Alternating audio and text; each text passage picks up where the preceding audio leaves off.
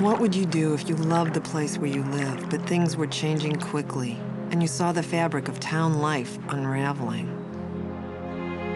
If neighbors you used to wave to suddenly became enemies? School teachers were bullied along with their students?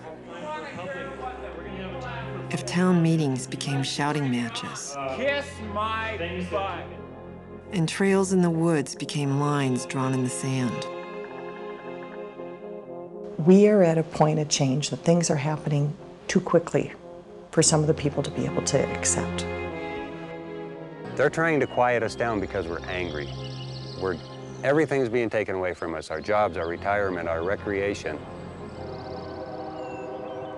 It's a transition point. They're out of work, they feel threatened, throw a few lies around, target a few people, call them green Nazis. They're not people anymore.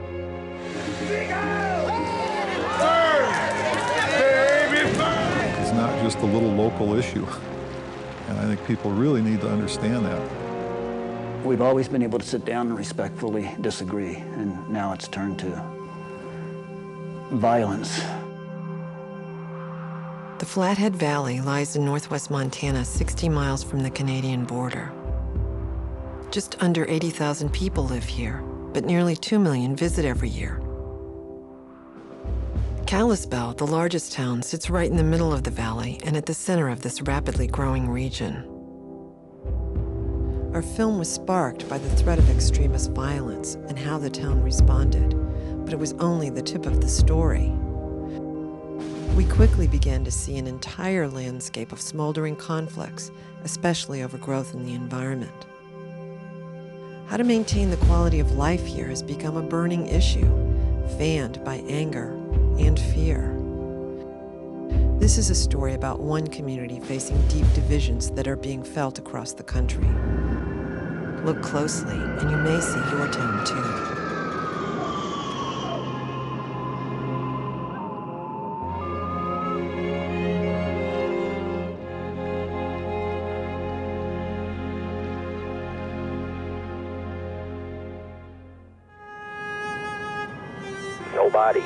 Nobody surrender your weapons to nobody. I don't care what color the uniform is, do not surrender your weapons. It all started with an email from a former cop who wanted some advice about how to deal with a militia movement in Kalispell, Montana.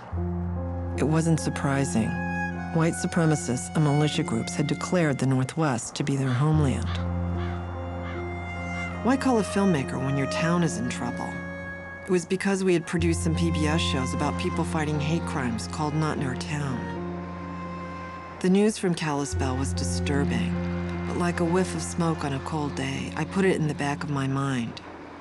Then, something happened to make me pay attention.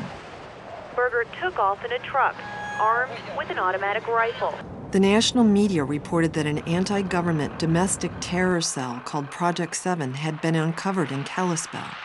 Finally, at 1:30 this afternoon, negotiators convinced Berger to surrender. Police arrested fugitive leader David Berger and discovered an enormous cache of weapons. Along with them were the names and addresses of local police, judges, prosecutors, and their families. This is a sniper gun. A smaller caliber gun that we had that had 2 silence barrels. And it was a .22 caliber, and the only purpose for that gun is assassination.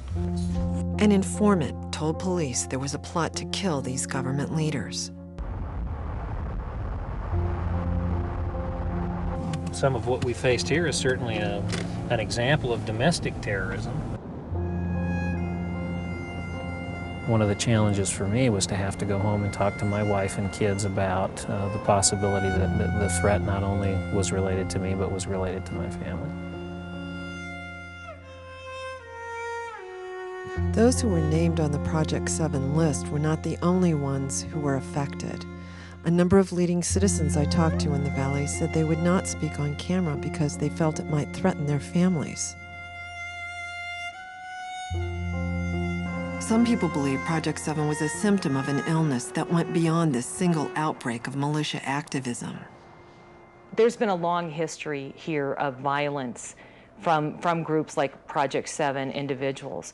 We had a police officer who was shot on the Swan Highway a few years before I got here. There was a woman's reproductive health clinic that was bombed. Brenda Kitterman was the ex-cop that had contacted me initially.